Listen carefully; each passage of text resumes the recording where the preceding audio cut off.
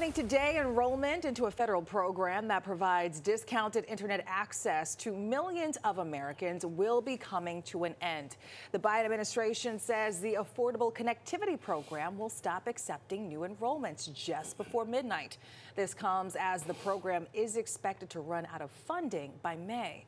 President Biden has pushed for Congress to fund it to keep the program going.